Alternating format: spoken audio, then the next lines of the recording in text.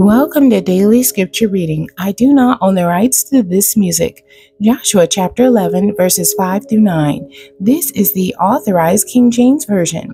And when all these kings were met together, they came and pitched together at the waters of Merom to fight against Israel.